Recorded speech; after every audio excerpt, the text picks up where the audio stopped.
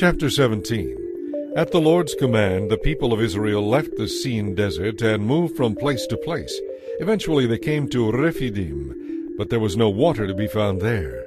So once more the people grumbled and complained to Moses.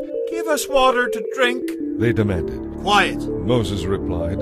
"Why are you arguing with me? And why are you testing the Lord?" But tormented by thirst, they continued to complain. "Why did you ever take us out of Egypt?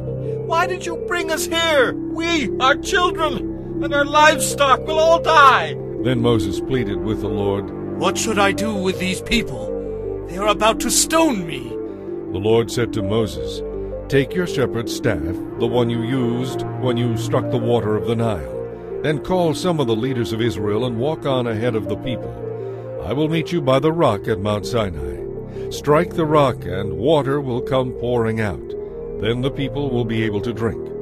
Moses did just as he was told, and as the leaders looked on, water gushed out. Moses named the place Massah, the place of testing, and Meribah, the place of arguing, because the people of Israel argued with Moses and tested the Lord by saying, "Is the Lord going to take care of us or not?" While the people of Israel were still at Rephidim, the warriors of Amalek came to fight against them.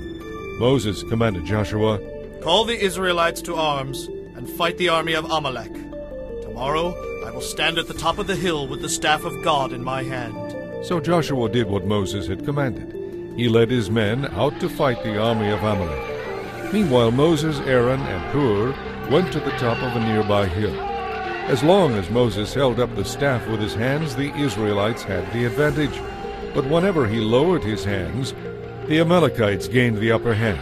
Moses' arms finally became too tired to hold up the staff any longer. So Aaron and Hur found a stone for him to sit on.